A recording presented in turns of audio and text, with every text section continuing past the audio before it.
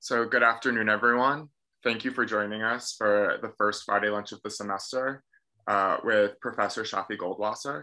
Shafi is also one of the faculty co-directors of FinTech at CSAIL. She will speak today about current efficient homomorphic encryption verification methods, which can maintain privacy of digital documents and contracts while verifying compliance and validity. Please feel free to share questions for Shafi in the chat, and I'll ask them on your behalf throughout the presentation. And with that, please, Shafi, take it away. Thank you very much, Matt. I will share my screen. Thank everyone for coming in. Just a second. Yeah, so actually, I'm not going to talk about verification or fully homomorphic encryption, but I am going to talk about verification more on the zero knowledge side. I'm going to point out to all kinds of verification dilemmas that come up in the law and how zero knowledge can help to address them.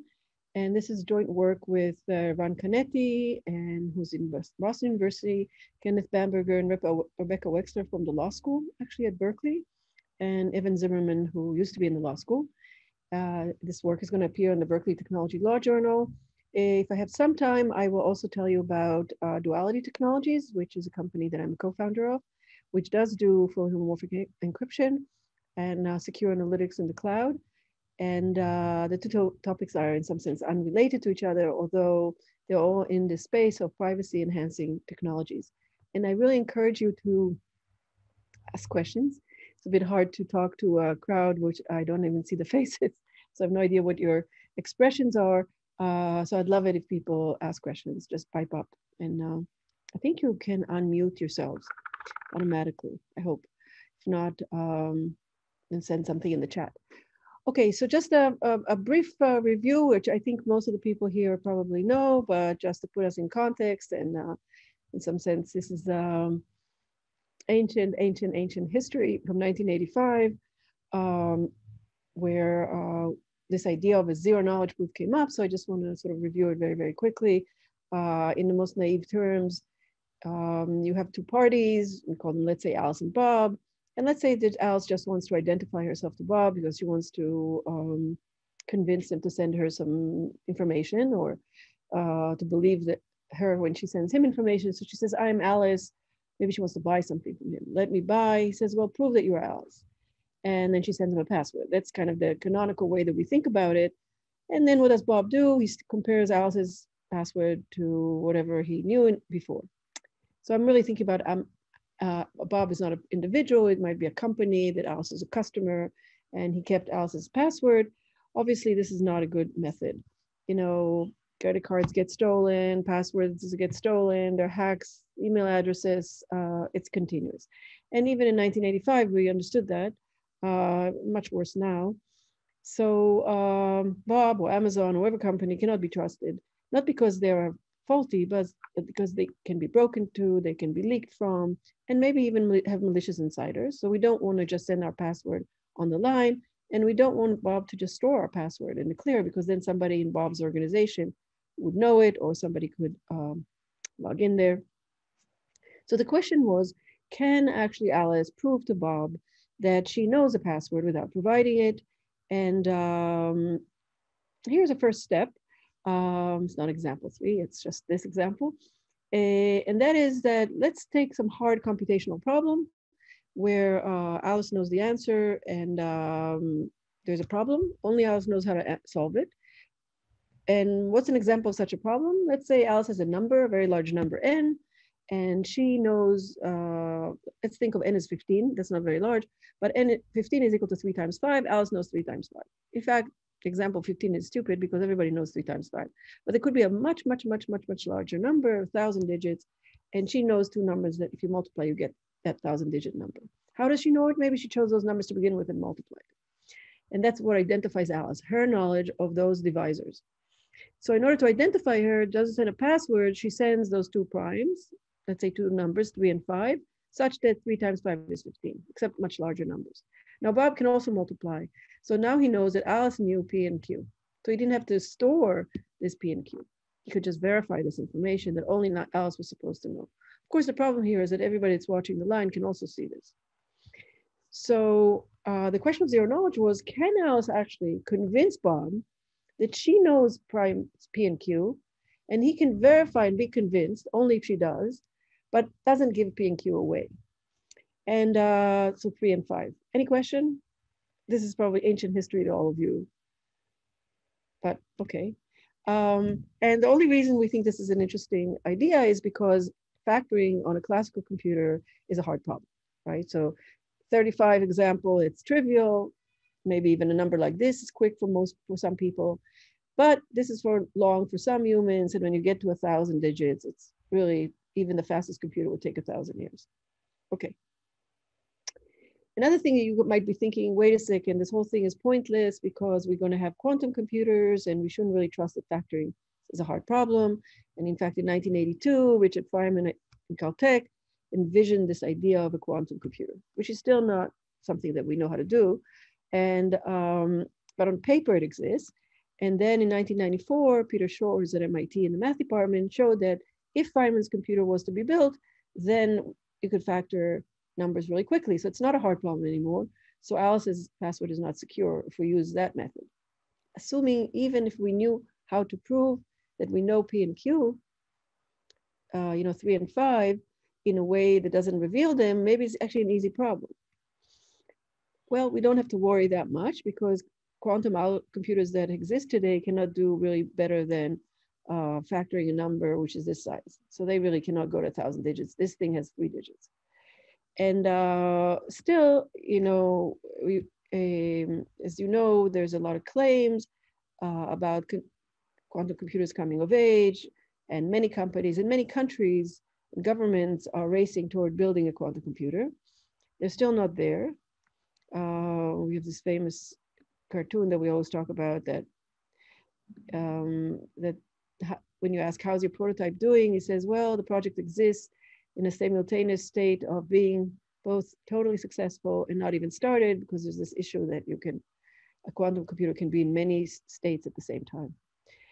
But still, NSA, the National Institute of Standards, have started to plan for this idea of post-quantum cryptography, where you have problems not just like factoring, which can be factored on broken on a classical computer, but you have problems that even on a quantum computer, but you have problems that even a quantum computer cannot solve. And in fact, we don't have to worry, because already in 96, independent of quantum computing, Miklos Aitai from IBM Research showed an entirely new form of cryptography using sort of geometry in place of numbers and number theory. And that has morphed into a whole bunch of new cryptographic schemes, which don't use factoring. They use a problem where quantum computers don't know how to break it. And furthermore, they actually enable amazing things to do in cryptography, like homomorphic encryption, which I will touch on a little bit at the end of my talk. So instead of our password be, these 2 primes, they could be some other solution to a hard problem, not the factoring problem. In fact, there's a problem called learning with errors, and there will be a solution to that kind of a problem, which is specified by a bunch of equations and secret variables. And there's some sort of, everybody knows these equations. They know these noisy answers. So it's not exact answers, but they have a little noise in them. But only Alice will know the solution to the equations. So the way that she proves to Bob that she's Alice, she gives him a solution to a set of equations. Back to zero knowledge. We still are in this situation. Alice says, I'm Alice. Bob says, prove it. And she says, I prove to you that I know how to solve a set of equations that identifies me. But how does she do it? Does she give him the set of the solutions? Can she just prove that she knows the solutions without giving them? That's what zero knowledge proofs do.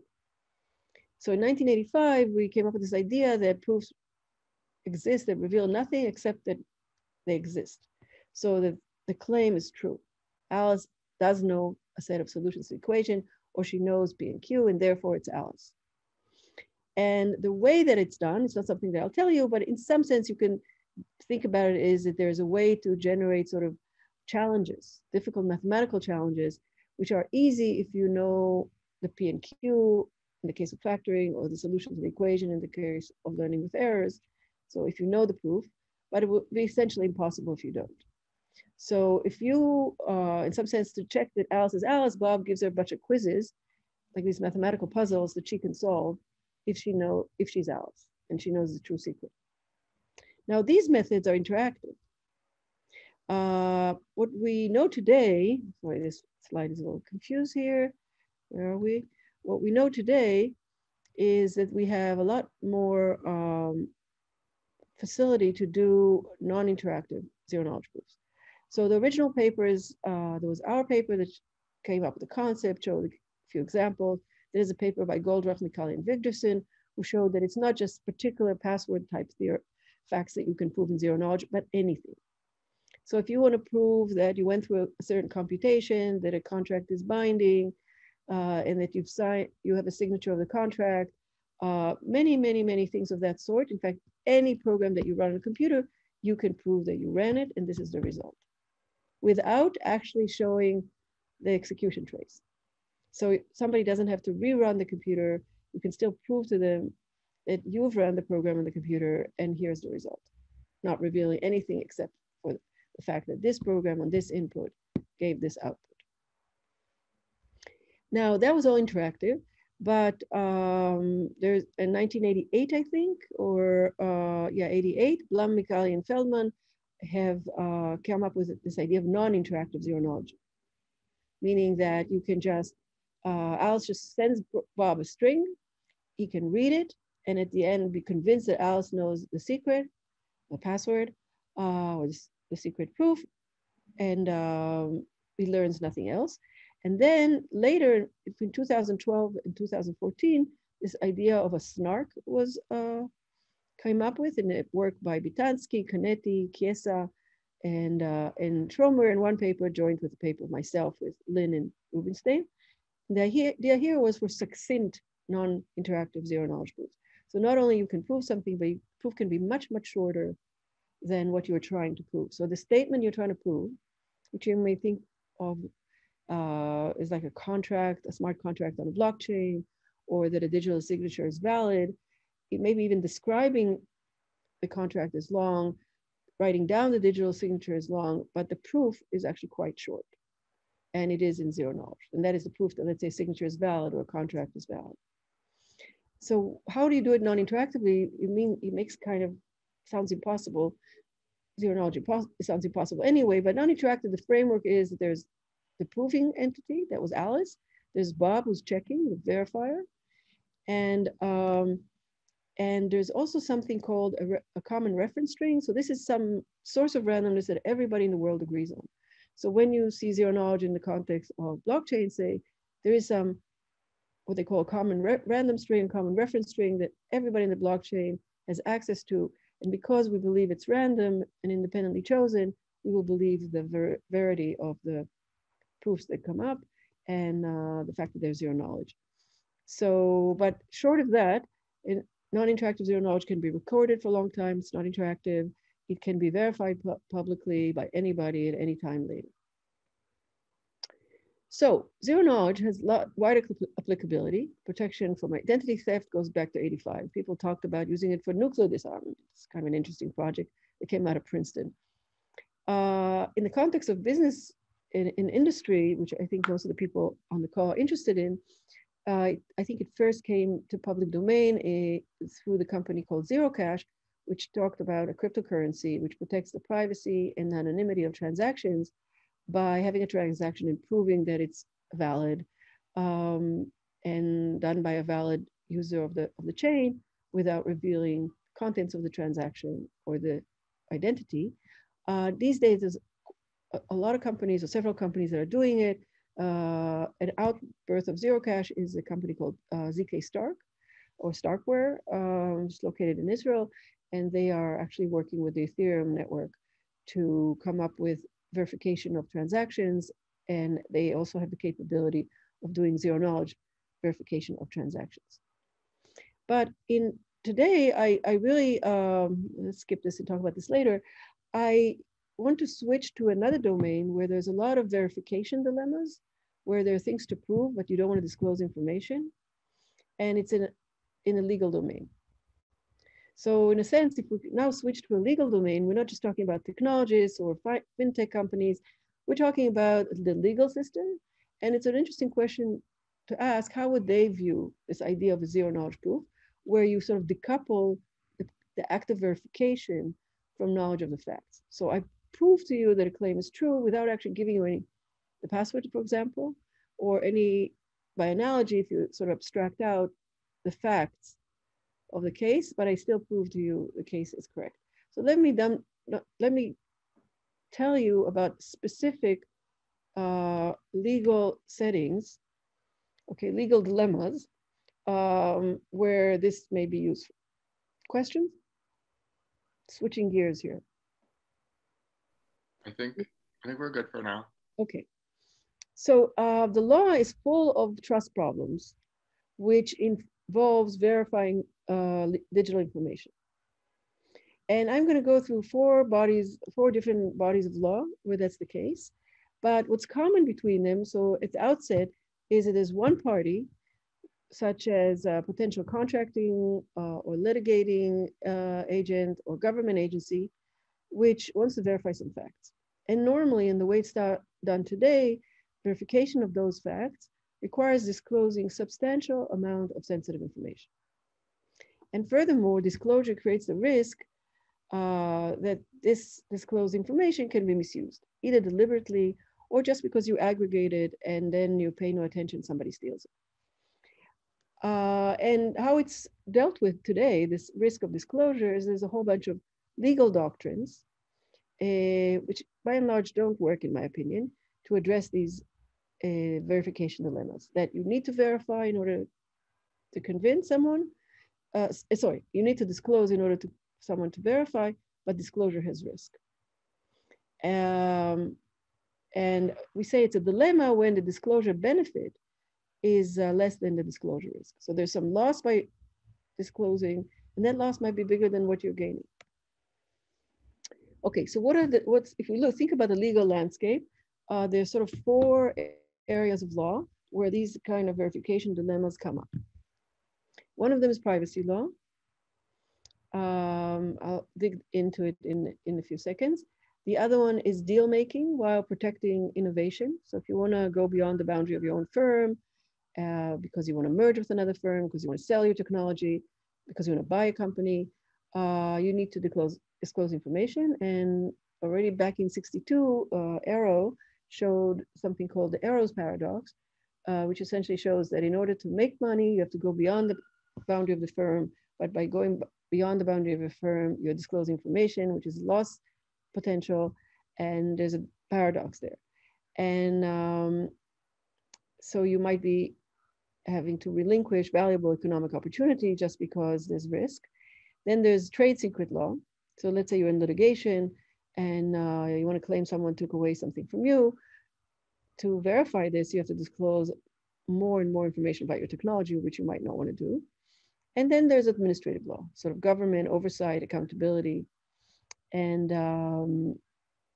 exceptional access for law enforcement. So these are there's different sort of regulations, legal precedents, and laws that stand behind each one of these areas. So I would assume that if, in fact, we are going to propose to change some of the ways that things are done, it will have to be scrutinized to see if this idea of proving a claim with high probability, because there's a small probability of failure, is acceptable. Because what we're saying is that in all of these four areas where you have verification dilemmas, it actually points to a potential use for zero knowledge. And I'll show you how for each case. But let me say in the outset that if it were the case that law would allow zero knowledge, it, I think, has amazing benefit. And the benefit is not just to make things more efficient because you're using computers rather than using lawyers or cheaper, but because it will allow new and nimble, sort of more expressive, more precise legal trade-off between verification and exposure. So realize that these are different things. To verify something and to expose data are different things, and we can be nimble about it. How much we still can verify a lot of things without disclose, and we can decide how much we want to disclose and how much we don't want to disclose. And another thing is, this means that from a governmental point of view or GDPR or privacy regulation, it means that it expands policy choices around disclosure. And of course, greater accountability for those powerful entities like governments who make laws, who enforce them, to be accountable. And this would be relevant to device seizure, search and seizure, gag orders, crypto backdoors. We'll talk about all that. The challenge in all this is, how do you take this theory of zero knowledge, interactive, non-interactive, from theory to practice? And luckily, we have more and more entities, companies, which are doing that. So they really come out of kind of cryptography theory and with also systems expertise, and are working at these very times to make that. And part of this is also developing homomorphic encryption and making it practical. So there will be challenges in all these four law areas. And the main, I kind of put down what the challenges are up front, and we'll see in each case that it comes about. And that is, how do you pin down what is the relevant data that are you going to prove something? Let's say, usually the way we think about it, instead of actually giving you the password or giving you the contract or giving you the trade secret, I'm going to encrypt it, and then I'm going to prove that this thing that I encrypted has certain properties. Like it might, you'll see in specific cases, but for trade, for litigation, let's say I want to say that my patent or my technology is much better than yours. Maybe I can encrypt sort of the digital description of my technology, and you'll encrypt yours, and one can decide whether it's better or not better under encryption. Or you can prove that I can prove that my technology has certain properties without revealing it. Shafi, we do have a question for you. Yeah. What is your opinion on garbled circuits, which tries to solve the problem of verification without exposure? Okay, so garbled circuit is actually intended not for proving. It's to take a computation, write it in a garbled form, and be able to compute it without actually knowing which computation you're computing. It's a beautiful technology. It started with Yao. There's lots and lots of implementations of it. It can be used also in this context, but in the context of verification, is let's say I'm someone who's trying to prove something. I know everything unencrypted. I just want to convince you that what I know without giving it has certain properties. So I could encrypt it, and no garbled circuits, just encrypt. And now I want to prove to you, using these zero knowledge methods or something, that this thing that I encrypted has certain properties. So what are the properties? If it's a contract, it's a contract between me, and if I want to convince you that I have lots of that I have a lot of people that I have contracts with, I will, and I don't want to show you who, I will prove to you that this is a contract between me and between a company that has this much equity or this much money.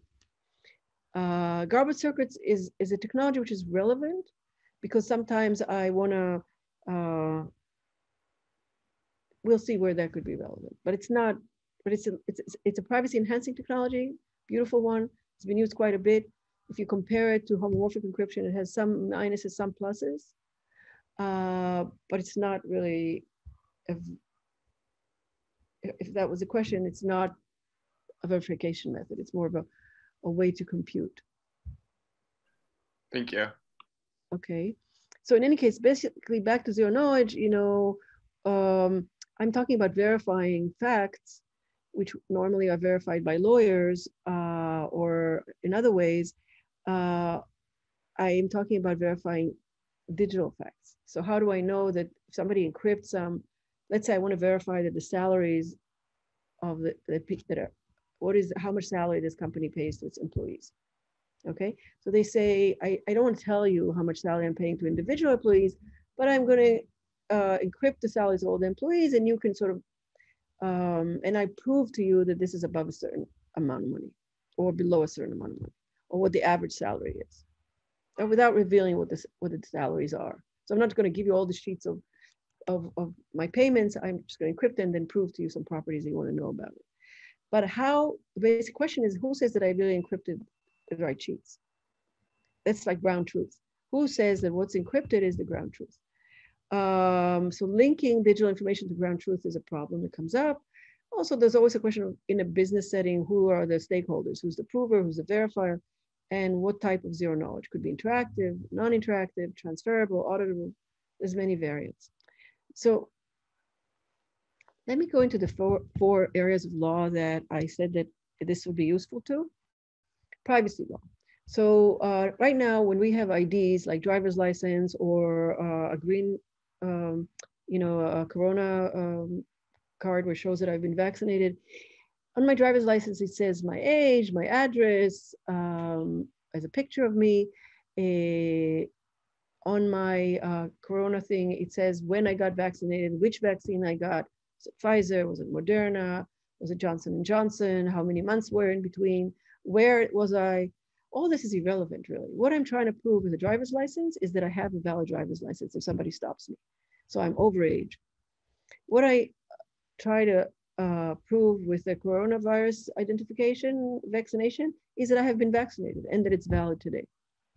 And if this can be also in a hierarchical setting.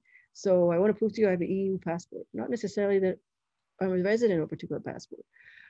So more generally, you could imagine that you could have self-sovereign decide on selectively on which information you want to disclose. And you could disclose as little as possible that's necessary for the task. But right now we have no such capacity. We either disclose everything or we don't get into the restaurant. So how do you address that? So Estonia, which is a very, very developed digital and cryptographic setups, have, let's say, a partially blockchain-based national identity system, which actually manages a lot of details about you, like your travel, your health benefits, your bank account access, medical record administration. And the question is, do you necessarily have that view of everything, or can you just prove properties of what's been committed on, let's say, a blockchain?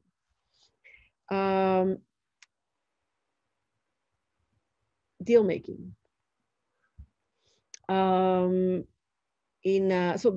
how would zero knowledge address it here? You would sort of encrypt, I guess, the driver's license in such a way that you could prove that it's valid.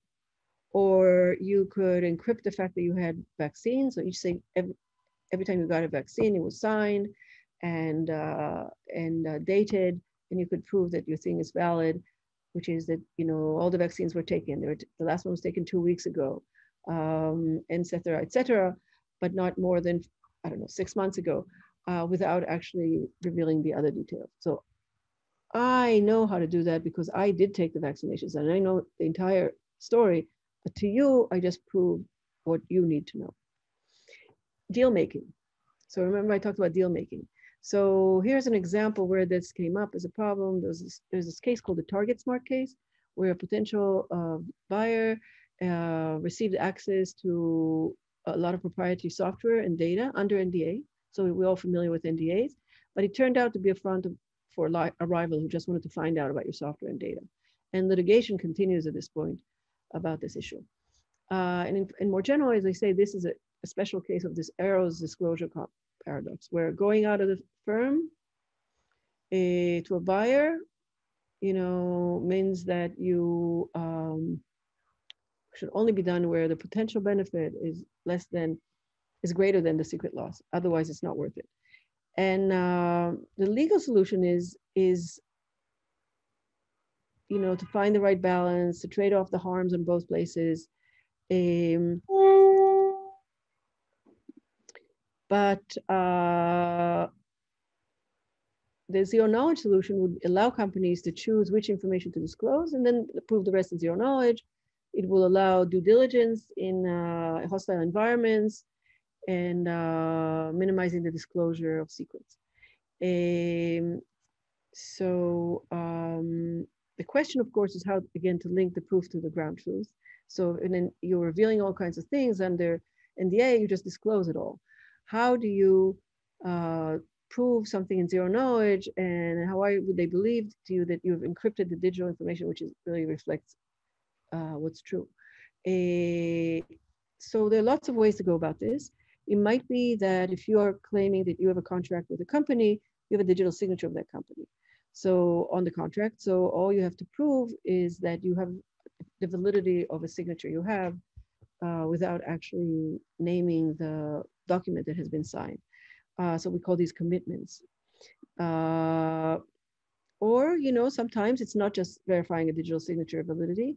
Then you would have to devise a separate sort of verification process on a case-by-case basis. Shafi, we do have another question. Okay. From an implementation perspective, do you think proving if I have taken a vaccine 6 months ago will involve a device that will compute the digital signature for that information and present it to the authority asking for it? Yes, I think that it doesn't have to compute it. You can compute it offline, right? So you got a digital signature. The authority gave it to him when you got the vaccine. So what it would involve is to prove to me that you have, that the thing that has been signed has a valid date. So in other words, it was signed in September, okay? And I want to prove to you that the document that has been signed and is valid, so that first of all, the signature is valid, and second of all, that in that document, the date was less than 6 months than today. So I think digital signatures would definitely be part of it, but not sufficient. And I do want to say, that the implementation issue is the biggest issue. So there are easy cases like verifying numbers of customers and characteristic about them without revealing full customer list, like verifying attributes of contracts and their terms, like their length, who are they assigned to, what are they contingent on, things like dates, could be even on documents. You could run a natural language processing. I could run it on my document, and because it's my document. So I've actually run it, and I want to prove to you that I ran it in like a bag of words or some other NLP algorithm, and these are the results. He never said, what comes up is the following names come up, the following terms come up. So text processing. I can prove to you the results of text processing without giving you the whole document. That could be also like, let's say in a malpractice case, if you look at doctor's notes, you don't want to reveal all the notes, you could prove that you ran a certain text processing algorithm on the doctor's notes, and this is what it came up with. Great, thank you so much. Okay. But there is not everything simple. I mean, even the simple cases take implementation. There's more complex cases where suppose you're discussing a merger and acquisition thing. Then it's more than one party. You want to talk, I want to reveal to you, you want to reveal to me, I want to prove properties to you, you want to prove properties to me. It might be involving like a multi-party computation, and then you add a zero knowledge proof on top of it, So let's say we are a part of 3 companies and we want to prove to a 4th one something. So that involves other technologies like actually multi-party computation is a protocol where the stressful parties can communicate, send messages back and forth, and without revealing to each other their data. Garbled circuits is another type of technology that helps that. As you know, this talk is not about secure multi-party computation. One could have a much bigger talk on that, but it's something that even in the government, there are proposals for definitions.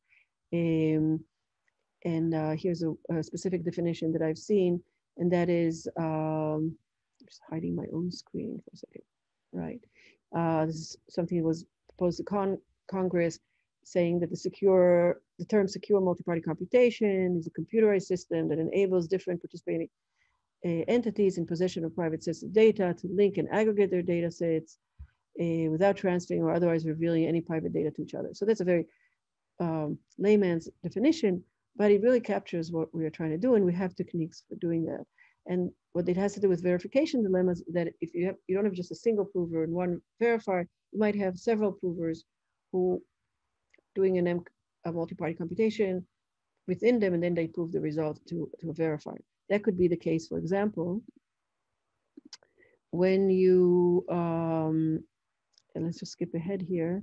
When you do, did I skip ahead or am I going back?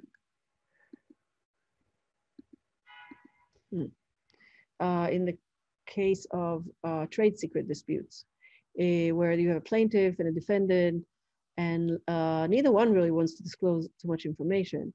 But the plaintiff, in order to be heard in court, has to disclose their information. They could agree with each other to do a multi-party computation where they don't disclose to each other or to the judge, but they are able to run a computation and then prove to in court that what the outcome was. I just wanted to, one of the slides that I skipped here talks about a state of the art in implementation now.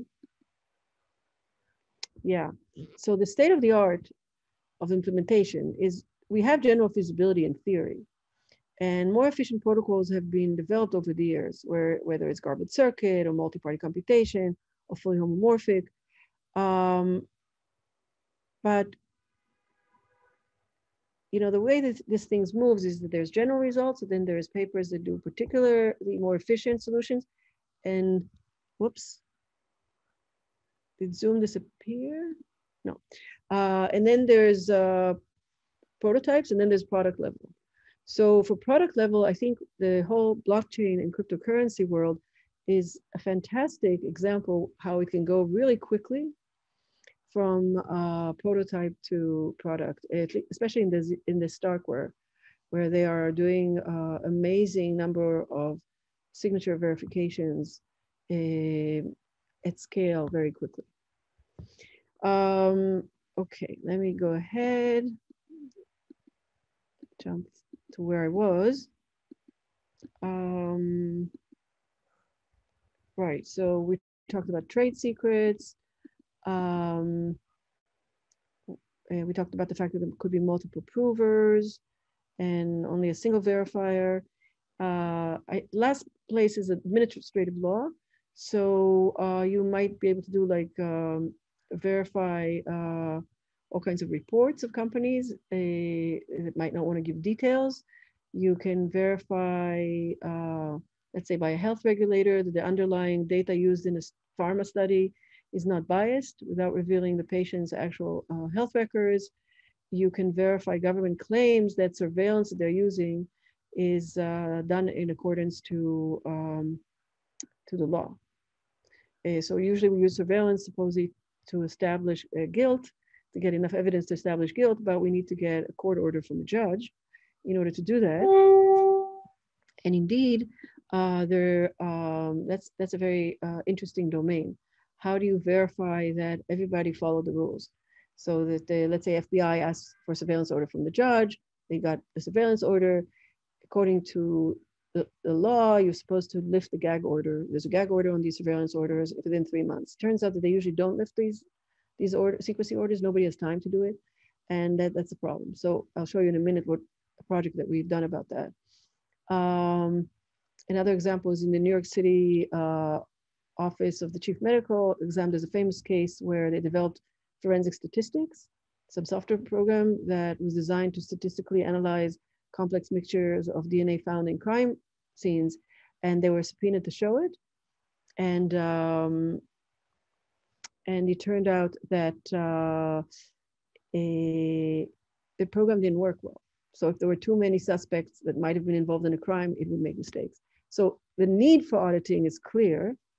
There's another example of stress test for financial institutions to see that they comply with regulation, to check whether the stress tests are strong enough. I think that there was a case that was brought in front of a judge where some banks claimed that the other banks were stress test less severely than they were. So being able to just essentially audit these things without finding really out what the results were for specific banks. So I want to just end with, let me see what time it is. I wanted to say that in terms of the surveillance, there's lots and lots of surveillance orders out every year, thousands. And the chain of command is that, you know, of course, you don't want anybody to know that there's surveillance going on during the surveillance. So you seal the case, and then you have a gag order preventing the parties involved even to mention it to others. So not just the details of the case, but even mention the case exists. But it has been pointed out by this Judge Smith that they never really reveal or unseal, these surveillance, which they must. Otherwise, it's very hard to, verify that there's an overabundance of surveillance being done, because there's never any notice of it even existing. So this is really just because the magistrate judges have really hundreds of orders, which have no time to lift the secrecy orders. But that means that there's really no appellate guidance because nobody knows these things existed. So you can't even accurately assess the breadth of how much surveillance is done. And in fact, the only thing we know about how much surveillance is done is that companies release reports like Microsoft, the Googles and so forth, of how much surveillance has been done, how many requests they got. And we believe them when they give us these reports. These are just some images of reports. So how do we check that this is all true? So this Judge Smith suggested there will be a cover page for every surveillance that's being done, which contains metadata about the case, which could always be made public. And the metadata would be very little, just that the case exists in a particular state. But there's an obvious tension here between accountability and privacy. How much do you reveal on this cover sheet? But if you think about zero knowledge, you can get the best of both worlds. You can get complete privacy and complete accountability. We came up with a system actually does that, like an implementation. Sorry, just to skip ahead. And the system is with Danny Weitzner and Jonathan Frankel, who's now just gone to Harvard, Sanu Park, and Daniel Schar, who were students at the time. And the system here takes advantage of the fact that the judicial system in the United States is hierarchical. So there's like there's the circuit courts here in the middle. And the judges can sort of split their surveillance order in shares, and these guys can do a multi-party computation where they can verify the validity of the surveillance, like it should have been given, and also that it has been, gag orders have been lifted after a certain time passed, and maybe they can even corroborate, these reports that Microsoft and Google and so forth are giving the public, because they can take some aggregate statistics and compare that to those reports. So I have, I think, a few more minutes, and I wanted to say something about duality. Do I have time? Yes, you do. Okay, so I mentioned homomorphic encryption. So full homomorphic encryption is essentially a special encryption scheme which allows clients to encrypt their data, upload it to the cloud, tell the cloud to run programs on this data, and the cloud can do it without being able to decrypt. Then they give you the output of running the program, but it's self-encrypted because they did all the computation without decrypting, and send it to the client can decrypt. And it's very expressive. These days you can do any computation really. It's all a question of how wonderful. So there are all these beautiful papers. Do we have systems up and running? And there are a couple of libraries. One of them was designed by IBM, HElib. It's a library CSAIL, I think by Microsoft. And there's a library called Palisades that was designed by the company that I am a co-founder of. And Palisade is public domain, people can use it. But furthermore, really, what does the company do? It's called Duality Technology. And what it does is it enables really information sharing in ways, in private ways. So these are slides that the company's made, so they're much more beautiful than my slides. And they say that we really address this idea that we can get value from aggregate data without suffering the privacy, security, legal regulation, and trust challenges. And the way to do that is by a combination of data science and cryptography.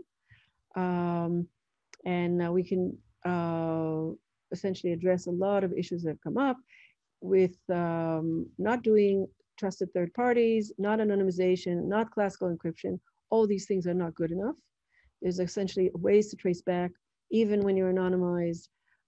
It's been shown time and again. Trusted third party, that's the whole issue. Who are we trusting exactly? Maybe the cloud can be broken into. And classical encryption just doesn't offer processing capabilities. So you can encrypt the data and send it to the cloud. Now the cloud has to work on it. So what Duality offers is a way to do this, always being powered by fully homomorphic encryption.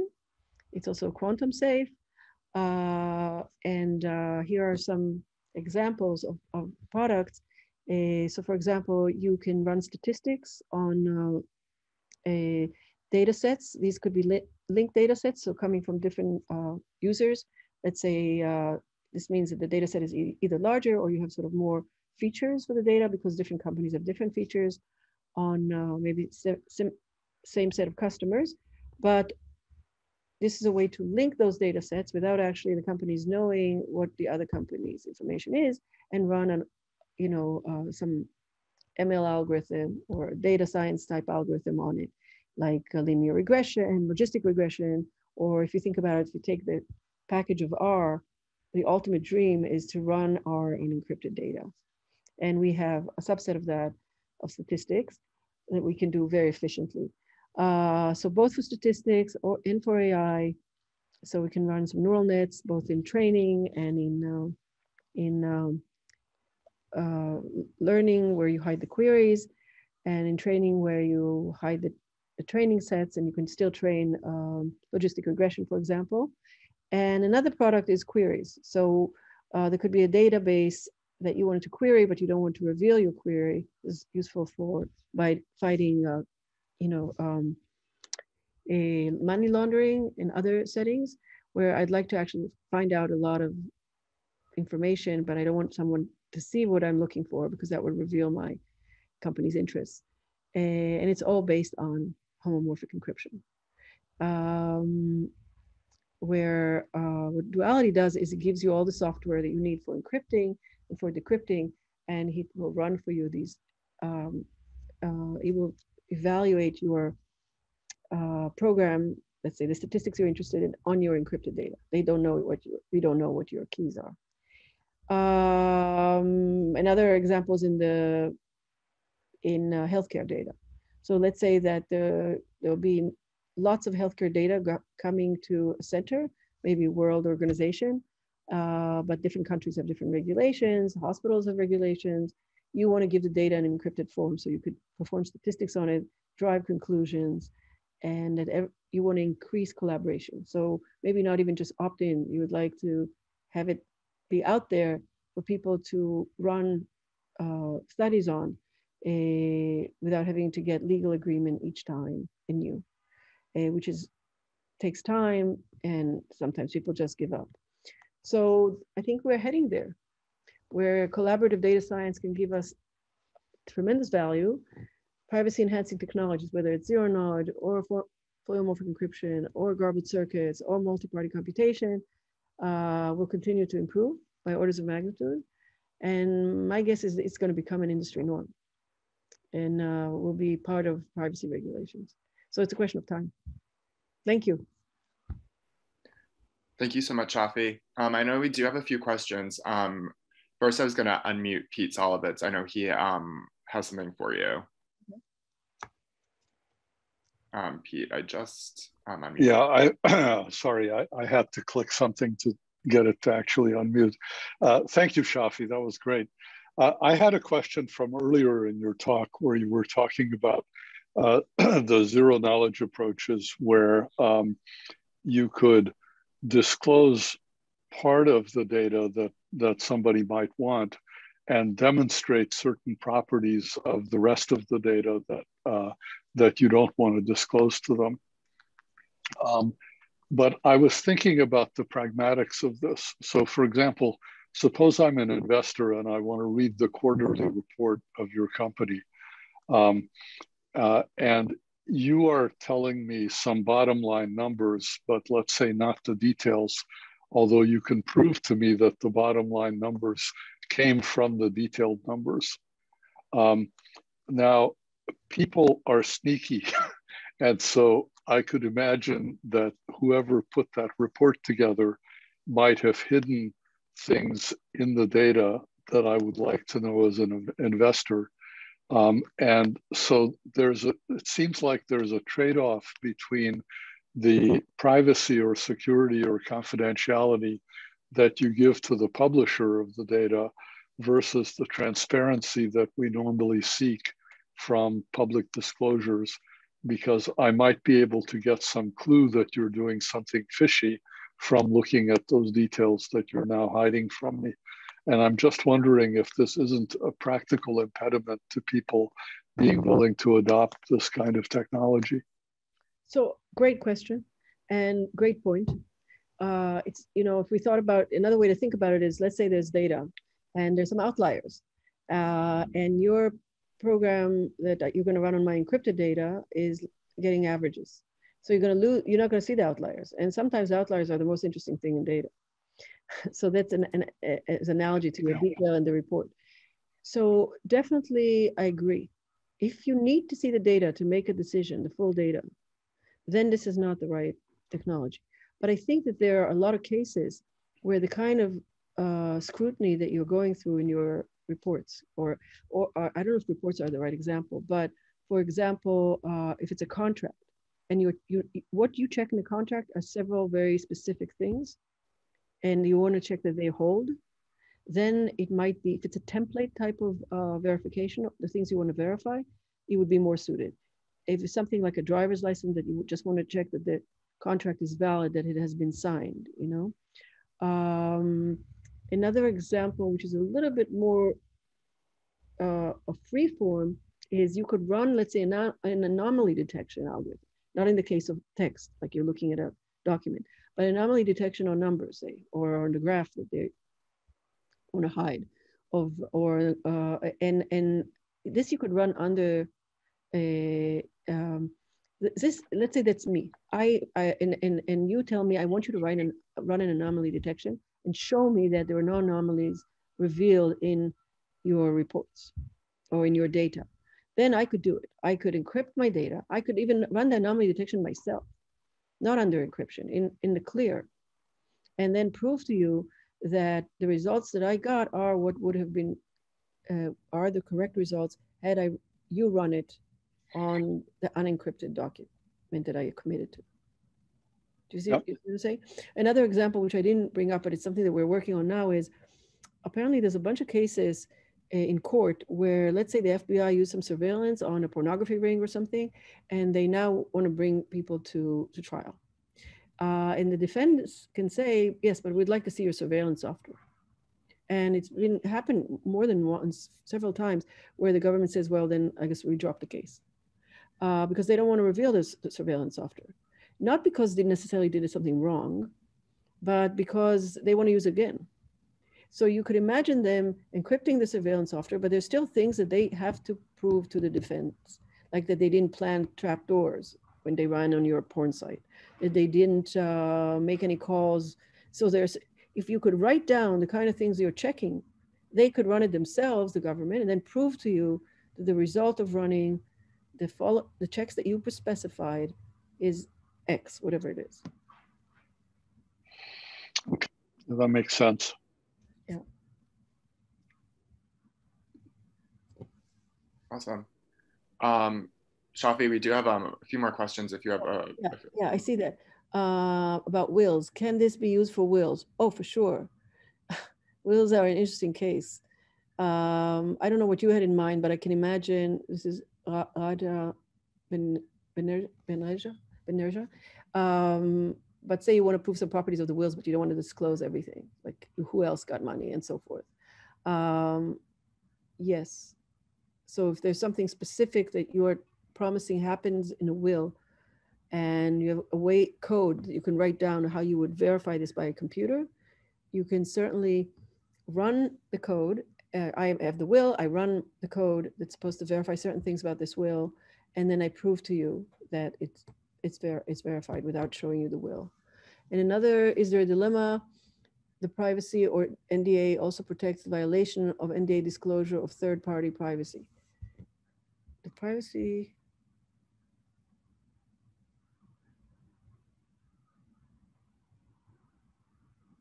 I'm not sure I understood. Maybe they can say it out loud. Something about the question I don't understand. This is Wei Hong Jing. Can you explain the question? Yeah, I can ask to unmute. Yeah, this is Wei Hong. So my question is, between different parties, company, the NDA disclosure of data is kind of tricky because some of the data, let's say I sign an NDA for the company A, which some data gave to me. Now this data, which I already discovered before, right? Which I already know that one. Then this kind of data overlap, or either my data A plus, we overlap with the A's data, right?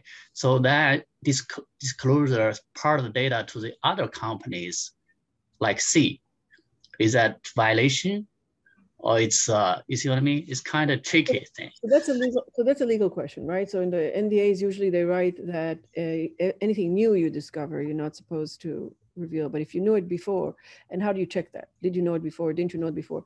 So that's an interesting. It's always a murky situation. It's a legal question that doesn't have to do with zero knowledge. If anything, we could help it possibly. But it's correlated, right? Because zero knowledge, which means before I know the company A data gave to me, I don't know, I already know that, right? So I have to, NDAs gives me some data which I already know part of it that, but I legally all.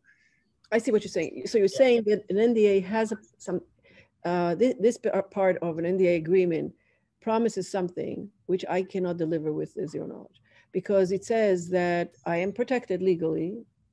Correct. If I knew something before, and I can't tell if I knew it before, but once I see it, I realize that I knew it before, right? Correct. That's interesting.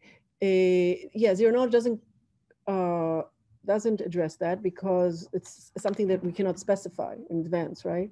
But you can imagine that if everything was digital, right, all the documents and data that I know has been committed to, let's say on a blockchain or in some way encrypted, all my files, and now I get to see yours, then in fact, technology helps here because you could prove to me that you knew it, but if you don't have the record, then I don't believe you. So even today, there's a problem, right? I claim I knew it before, but maybe I didn't. So it would be great to be able to prove that I knew it before, so not to put myself at risk. Correct. So the thing is, different company, different parties have the information exchange. Sometimes really cannot claim it's NDA. I mean, other, Anyway, so that's just something I wonder if covered by zero knowledge or not. Anyway. No, zero knowledge really is that there's a fact that you are checking, okay, and unless you could define a correlation between your data and the data you're going to see, right, and claim and commit to everything you know, which is hard, but let's say you complete it to your data, compete to your data, and then you say, if there's going to be correlation between my data and yours, so your data is worthless to me because I knew it already, okay, then I'm not bound by our secrecy law. That's something, if you could quantify that, then zero knowledge would be useful because you could sort of essentially, it would be a two-party protocol between me and you under the covers, where we check the correlation of our data. And in case there is correlation, then we don't, then I guess we don't even need zero knowledge. We just don't go into we take that as part. That's not part of the knowledge that I am willing to look at. Yeah, it's tricky. Cursive, non-cursive things. It's really tricky. Anyway, it's very tricky. It's very tricky. Great point. Very tricky. In fact, that part of NDAs is tricky anyway, isn't it? And in fact, that's, I think, where you get most of the problem, because people can always claim they knew it earlier. Okay, thanks. Yeah. Sorry, this is a dissatisfying answer, but a very interesting question. Shafi, I know we're running a little bit over. I do have one more question if you have time. Okay. So finally, how does homomorphic encryption compare to other computation schemes? Example, the garbled circuit that was briefly talked about earlier. Why would you use this for collaborative data? Great question.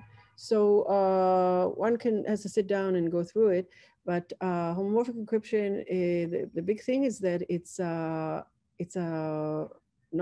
there's no communication necessary. So you encrypt everything in advance, you put it away, and now you could do lots of computations on it.